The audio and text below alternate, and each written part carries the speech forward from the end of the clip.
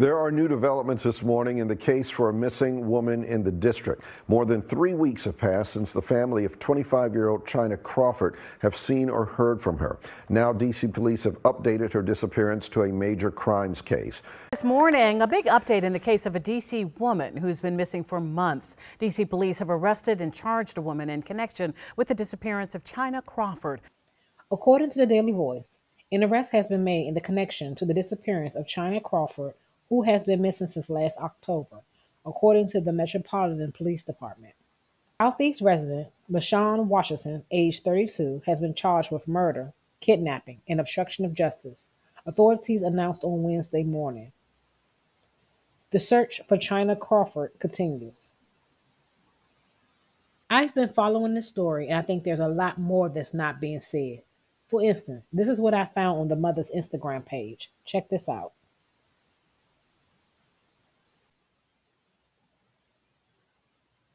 Now, mind you, China Crawford went missing in October 2023.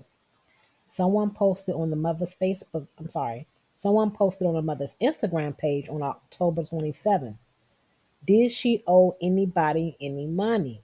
Did she take something from somebody? The police need to know all details of every part of her life. It just seems like this was planned out of revenge of what somebody did.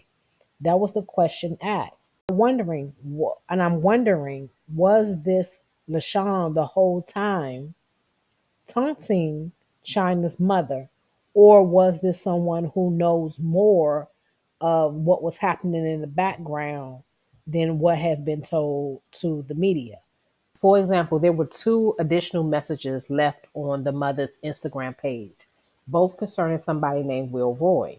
The first message reads, "Will Roy, you're going down."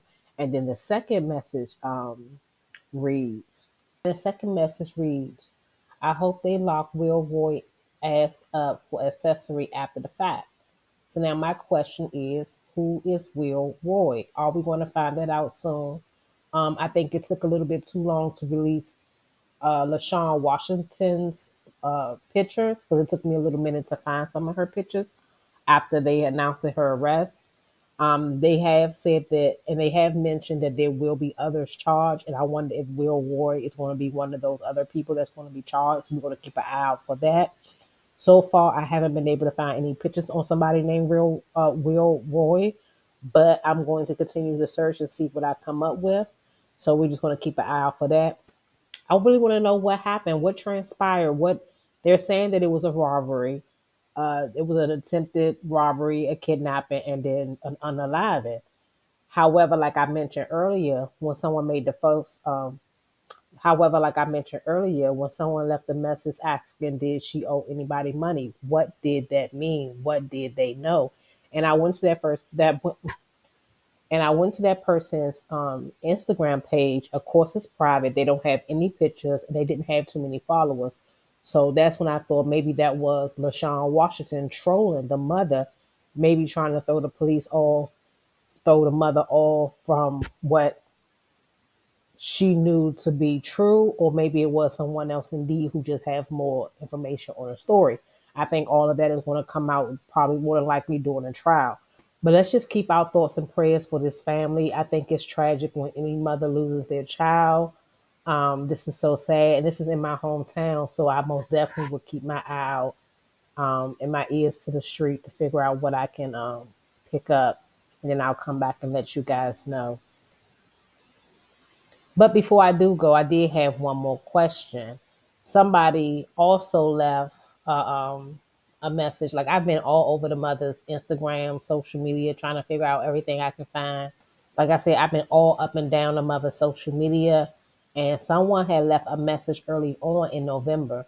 Now, as of the date of this, and this is March 2024, still at the end of March, they're saying that they still have not found China Crawford's body. And I believe they're still looking for her car. However, when she went missing in October, mind you, someone did leave a message on the mother's Instagram in November 1, and they had stated that the news said that a body was found behind the trash on Fairlawn Street, Southeast DC, and the body has not been identified yet. I think that if that was her body, they may have came out and said something, but they have not. But they also have not come out and said that it wasn't her body. So is there more, again, like I'm saying, that's going on behind the scenes than what the police are really letting the general public know? Because let's feel like people are, kind of talking in code in a little bit when you watch the news reports. But I'm going to play this snippet real quick where they talk about discovering the body. And then we'll just hop back on really fast. So this is the news clip here. Some breaking news this afternoon in the district. A gruesome discovery was made in the Randall Highlands neighborhood of Southeast. A woman's body was found in a trash can. Police say the discovery was made along 27th Street. News 4's Paul Wagner is live on the scene tonight. Paul, what can you tell us?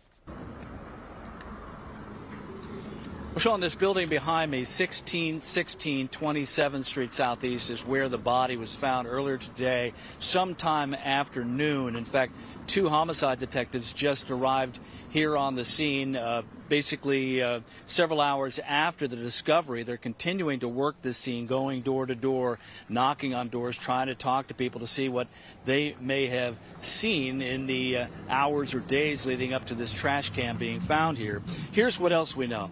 The property manager, who declined to go on camera, tells News 4 a worker cleaning up behind the building opened a trash can and discovered the body of the woman.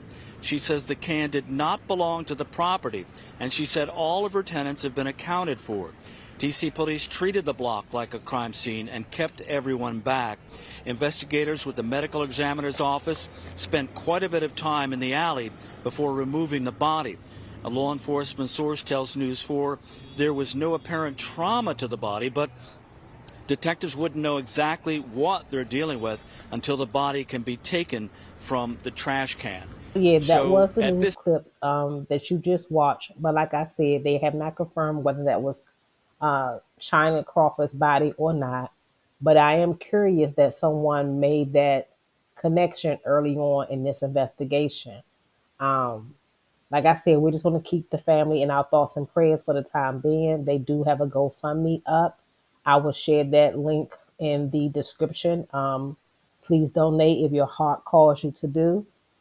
And just be careful out there. Be careful who you call friends. Be careful who you hanging out with.